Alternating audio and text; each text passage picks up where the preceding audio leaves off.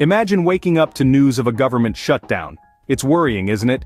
It implies lawmakers are indecisive about government expenditure. There's an impending deadline of September 30th. If unmet, A could ensue, potentially leading to or suspended pay for federal workers. Yet, the situation isn't purely negative. Now that you've grasped the basics, you might ask, how does this affect me? Federal workers are on the front lines when a shutdown happens.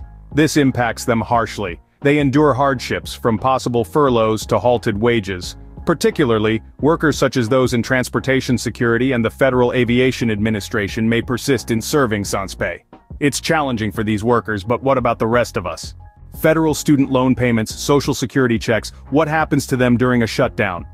In a shutdown, obligations persist. Federal student loan payments are still due, social security checks are also unaffected. However, a prolonged shutdown could bring about delays.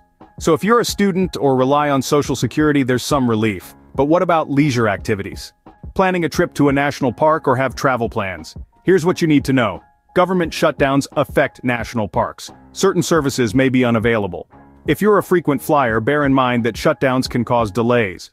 Workers continue duties, unpaid, potentially slowing operations. Therefore, a government shutdown impacts all aspects of our lives, from jobs to leisure activities. A government shutdown is more than just political news, it impacts us all.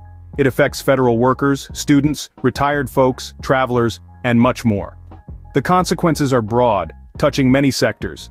Furloughed workers, delayed student loans, varying social security payments, national park closures, travel disruptions are just few examples. Aftershock is wide and far-reaching, so keep an eye on and stay informed. Because knowledge is power, especially when it comes to your wallet.